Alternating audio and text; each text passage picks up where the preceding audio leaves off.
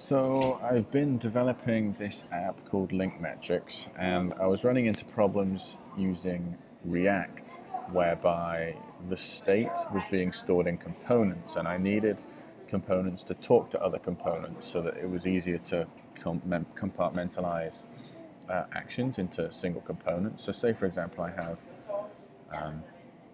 a component, well, say these components here, which I want to click the checkboxes on.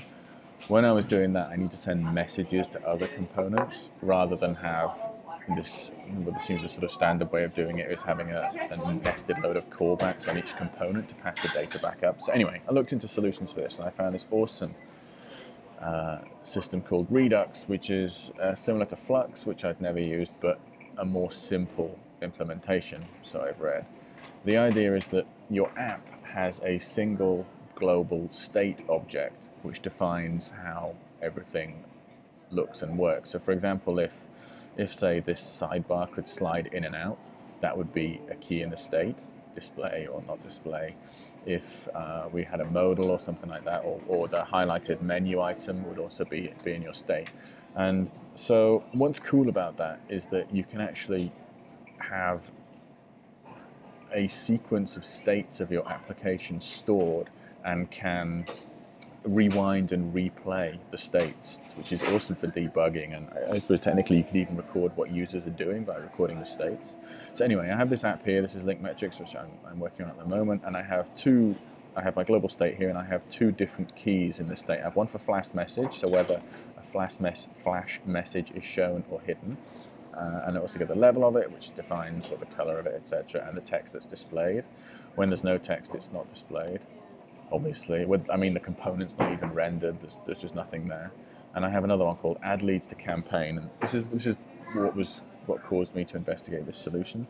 So show you an example. When I actually select a campaign, briefly, what I'm doing is just adding these leads to campaign. So leads can just be grouped by campaigns. This is a fairly standard sort of user interface pattern.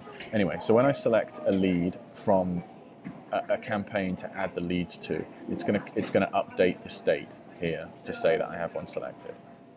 So this is an action. We don't really need to know about that too much. And then the state, we can look at the state again. I can say, okay, the flash message, nothing happened there, obviously, but the campaign ID has changed. Here, there's no campaign ID. Here is the campaign ID.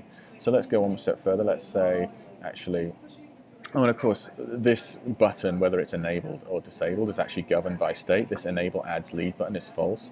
So I'm saying that if I don't have any leads checked here, but I do have something selected there, that's not enough to obviously be able to submit the form, so my add button is still disabled. But if I click one of these, then my add button becomes enabled and this row is highlighted. So in my add leads to campaign array, I have one item and it's a lead. My enable leads button has now become true. So let's select another one, and I can, okay, that seems cool. So that's done, and let's actually add those to a new email list. Get my flash message here. Now that's all fairly straightforward stuff. But what I can do is I can now take off the updates in these states. So let's say the actual last one there, it added the flash message, and it also reset the leads on the campaign. So it reset this select back to no selection made, and it also reset these back to took off the checkboxes. I noticed it also didn't actually take off the color declass, so I need to fix that.